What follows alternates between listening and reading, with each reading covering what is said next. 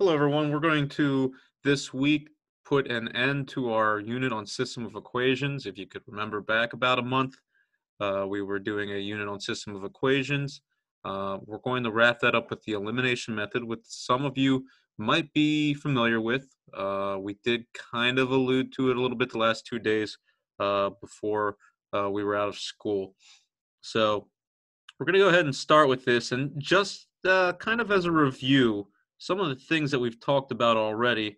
When it comes to the beginning of this unit, we talked about graphing systems of equations, and we said that it would make the most sense to do that when we had two equations, and both equations looked like our slope-intercept form, where we had y is equal to mx plus b. That was kind of the key to the appearance of the system of equations, where it would really make sense for us to be able to graph it. And when we graphed it, we knew that a lot of the time, not all the time, but a lot of the time, if we were to graph our two lines, where those two lines intersected, that point, which we know would have an x comma y value, that point would be the solution to our system of equations. Then we went on the substitution method, and we didn't spend as much time on substitution method, but a lot of the time with substitution method, what we were looking for was one of the two variables, whether that be x or y. And just for the heck of it here, I'm going to make this equation x is equal to. So the key here is that that x, or could be the y, is isolated, and then the other part of the equation, or the other part of the system, would look something like this, where we had the two variables on the same side. So the key there for substitution was that we know that if we had one variable isolated all by itself, it'd be really easy to take the information over here and drop it in for x, which was that letter that was isolated for in the first equation.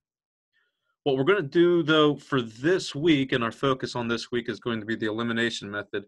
And what we'll see a lot, and we're going to try to keep it as simple as possible with how certain things appear, is that we know that we're going to have our two equations are going to be in standard form, which we've alluded to before, but what that generally means is that we're going to see two equations, and both of those equations will have an x and a y, and they'll both be on the same exact side of the equation. So I'm going to take a look here at a couple examples first and foremost. And what I'm really honing on here this week is that when we use the elimination method, what we're really looking for is two things. We want to make sure that we have both variables on the same side, kind of like I just wrote out there. It looks like it's standard form. That's the official terminology for it. So both variables on the same side. And what we really want to focus on here is that we're going to look for one of the two variables to have opposite coefficients. So I really need opposite coefficients, and it could happen for both equations. It could happen for both equations, but we're really probably going to see this week that only happened for one of our equations. So we're going to take a look here at these four problems, and I'm not going to do all four of these problems, but what I'm going to do is I'm going to kind of just check out each of the equations and each of the systems and see where it would make sense for us to use this elimination method.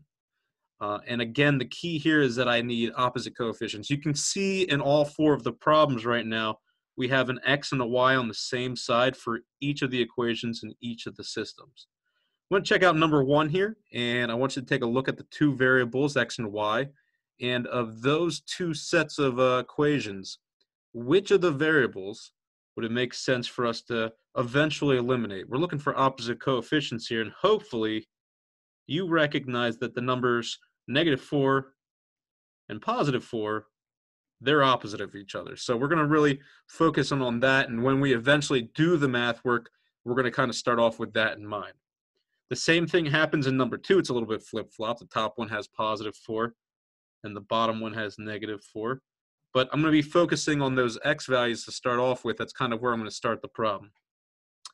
Question number 3, a little bit different. The top equation there, and you can always do this, that if you need to write in ones for those coefficients, you're more than welcome to do that. Our x values here, not opposite coefficients. We have 1x on the top, 2x on the bottom. However, our y values are where our opposite coefficients are at. So we're going to be focusing on that location eventually when we get to doing the problem. Finally, for question number 4, we go back to our x values having opposite coefficients. That would be -6 and +6. And I suppose I'll go up to the top and just fill these in. Here it was a little more confusing. It was -1 and +1. So we're really, really wanting opposite coefficients here. Now I'm going to do problem number 1.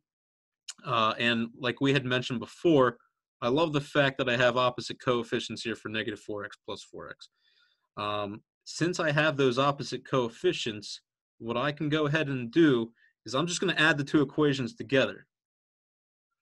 And if I do that, -4 plus 4x, well, that would give us 0x. But 0 times x, that's gonna be 0. We're not going to end up using that in the long run.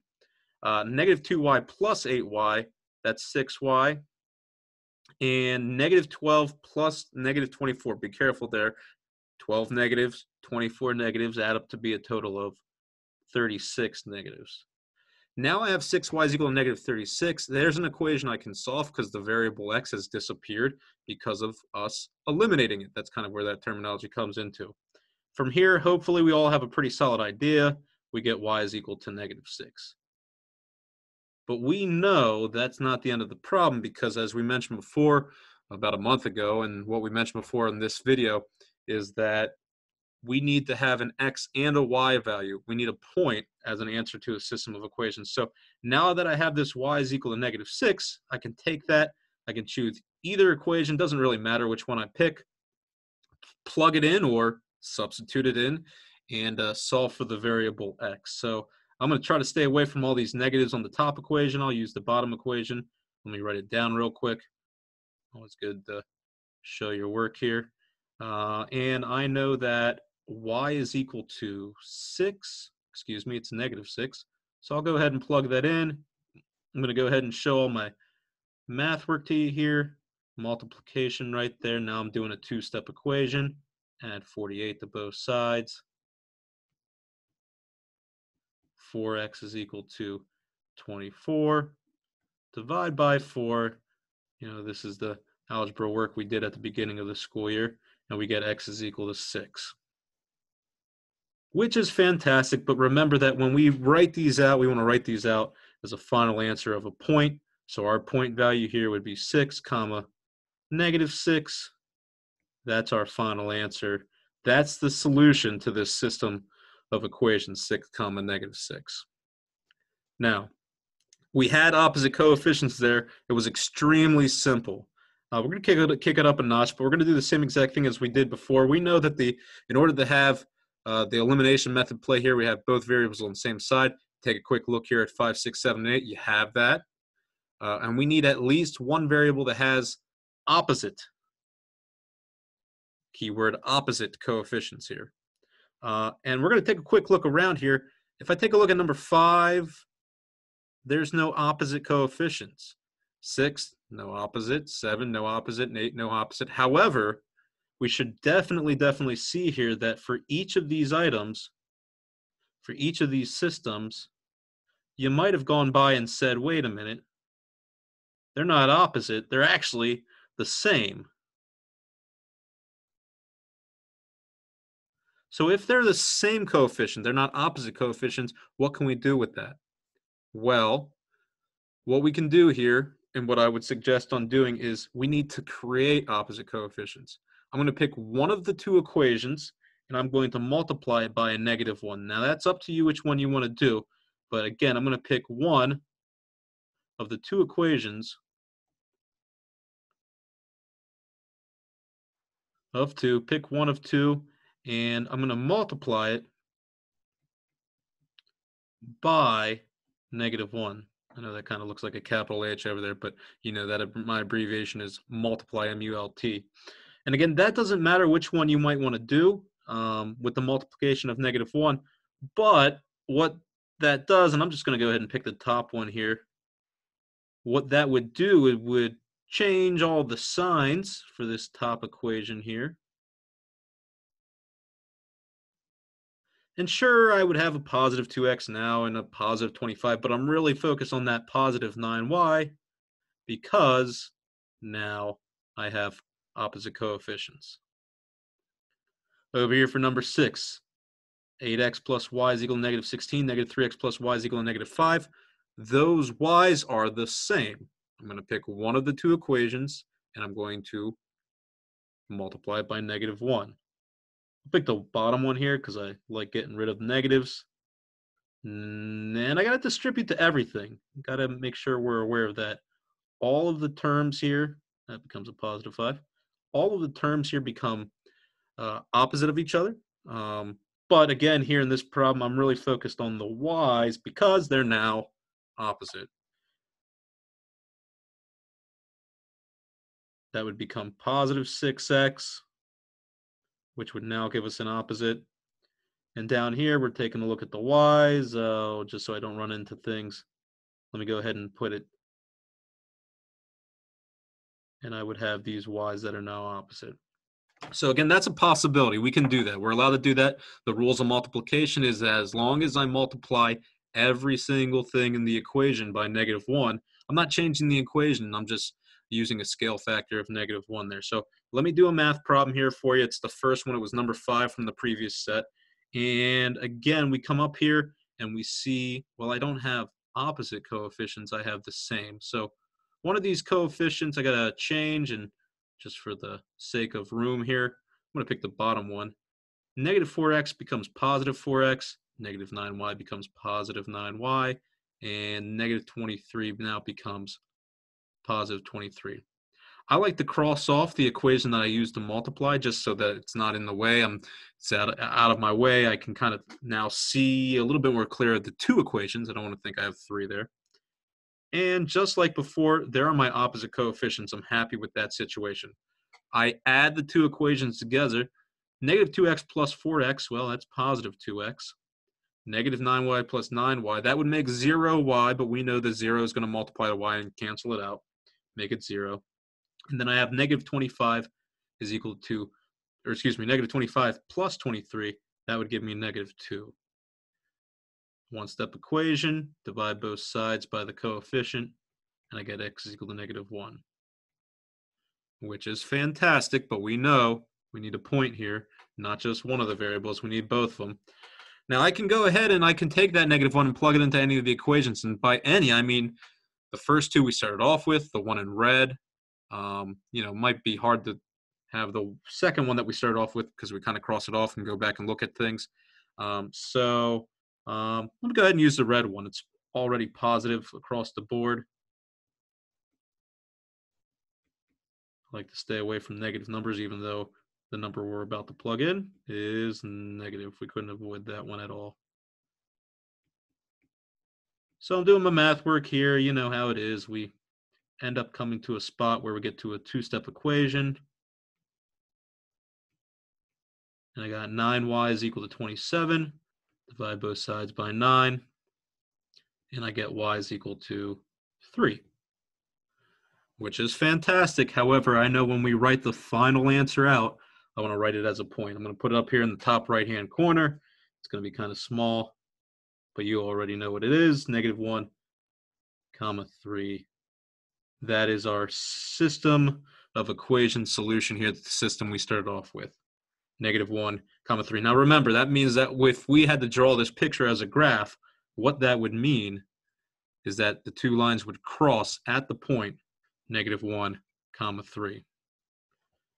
I got 2 more problems to go here, and these are probably the more of the difficult ones that we're going to see, a little bit more thinking at the beginning of the problem. Very, very repetitive afterwards, but at the beginning of the problem here, we got to make sure that we're a little bit careful here. I only got 2 for this one, but I'm actually going to do and kind of talk about both ways here. We know both variables on the same side. We can see that's the case for 9 and 10. And we need at least one variable has opposite coefficients. So we don't have opposite coefficients here. And unfortunately, not only that, but we don't have the same either. We don't have same coefficients. Now, what I want to do here is I want to check out the variables, and I want to take a look and see, is there any way that using multiplication, I can manipulate one of the two equations to get to a spot where we would now then have opposite coefficients. And if I take a look at number 9, let me take a look at the x's here first. The x values are 5 and negative 10. And I might have gone and just given away some of the answer here, but it's 5 and 10. If we use multiplication, it would be very, very simple to get opposite coefficients. I would take that number 5 and the rest of the equation. I'm kind of shorthanding this right now. I would have to multiply that whole equation by negative 2. If I did that, that would give me a coefficient of negative 10, and now I have opposite coefficients. If I was taking a look at the letter y's here, I have a coefficient on the top there. Technically, it's 1. And on the bottom, I have a negative 7. Again, not opposite, not the same. However, what I could do is if I take that 1 and I multiply it times 7, that would give me a positive 7. I would now have opposite coefficients, and I would have to multiply 7 to every single thing in that equation. We go over to number 10. Very similar situation. I have a negative 4x and I have a 1x. And I'm doing this very shorthand, but I'll do one of the equations here afterwards. Negative 4 and 1, well, I could take that one equation, I can multiply everything in that equation by 4. That would give me a coefficient in front of that of 4. I now have opposite coefficients. Let me take a look at the y's. The y coefficients here are 9 and negative 3. I could, since these are, negative 3 is a factor, goes into 9, I should say. So if I multiply negative 3 times 3, that would give me negative 9, and now I have opposites. So again, mainly using multiplication here, and I can manipulate one of the two equations in order to get opposite coefficients. From there, it would be the same exact thing. So I'm going to do problem number 9 now, full out. I have 5x plus y is equal to 9, 10x minus 7y is equal to negative 18. And again, I'm going to use multiplication because I don't have opposite coefficients. I don't have same coefficients. Let me go ahead and multiply one of these equations. And just for the heck of it here, let's go ahead and get rid of the x's. Now we could get rid of the y's, and if we wanted to get rid of the y's first, we'd have to multiply everything by 7. I'm going to get rid of the x's first. And if to do that, I need opposite coefficients. And I need a negative 10. So 5 times negative 2 would give me negative 10x. Multiply negative 2 to everything, though. That's the only way we can do this, is we got to multiply it to every single thing in the problem. So 5x plus y is equal to 9 becomes negative 10x minus 2y is equal to negative 18. We go ahead and cross that off. And now I have opposite coefficients. That 10x and that negative 10x, well, that makes 0x, and that's going to get rid of that. So we're not going to be worried about the x values here right now. Negative 7y plus a negative 2y, negative 9y. And again, this one's kind of tricky to look at. Negative 18 plus negative 18, that's 18 negatives and another 18 negatives, which would give me a total of 36 negatives. And as you can see from there, it's very much like the problems we've done previously. We get a y value equal to 4. We're not done yet, though, because we need to make sure we get both x and y values. Let's see here. I'm going to take the second original equation. I could pick one of the 3. Probably don't want to pick that first equation because I already went ahead and crossed it off. And I'm going to go ahead and substitute in what we had previously found for y. And we've got a bunch of negatives here, but that's okay. Go ahead and add the 28, kind of jumped the gun there. 10x is equal to negative 18 plus 28. It's going to be positive 10. And we get x is equal to 1. Again, we go ahead and we write our final answer as 1 comma 4. We actually solved that backwards, so be careful with writing that out like that. That original system right there, if we were to graph that on a line, or excuse me, if we would graph the two lines onto a graph, those lines would cross at the point 1 comma 4. So that does it for system of equations. We've talked about graphing before. We've talked about substitution method, and you just got a little bit on elimination method there. Looking forward to the rest of the work that you need to do this week on elimination method. I want to go ahead and check that out. And by all means, if you have questions throughout, email me or come into one of the office hours.